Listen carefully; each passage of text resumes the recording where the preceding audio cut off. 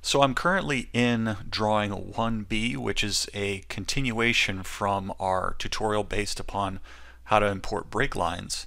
But now we're going to create an outer boundary from a polyline. So first, go ahead and go to your Home tab, then go to your Layers, scroll up until you get to underscore existing boundary. Go ahead and thaw that boundary. And what you'll see is we have this blue outer polyline that surrounds our entire site. Now this blue polyline represents the extents of the site. The polyline was imported with the original surface contours. But go ahead and go into your tool space, and under Prospector, I want you to go under Surfaces, click the little plus icon, click it again underneath the existing grade.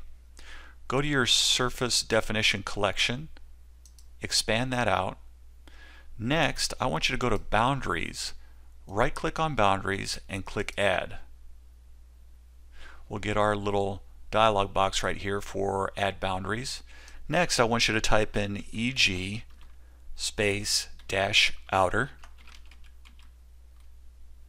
We're going to keep our boundary type as outer. Clear out this checkbox for non-destructive break line, because we don't want to do that in this instance, and keep the default mid-ordinate distance of 1. Click OK. Next, it's going to ask you to select that blue polyline. Go ahead and zoom in to an area right here.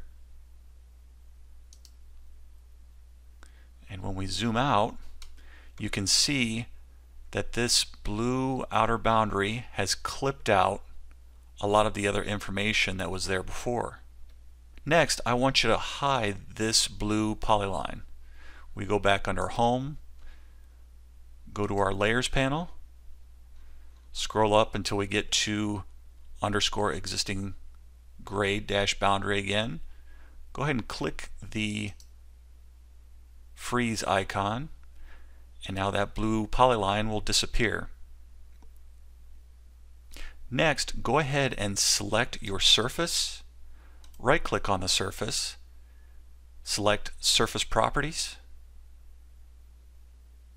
and now under the Information tab, I want you to change the surface style to Contours 5-foot and 25-foot background.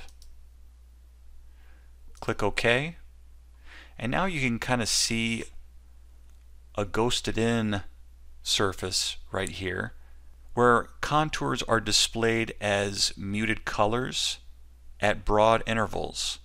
This display allows major surface features to remain visible while you focus on other aspects of the site design.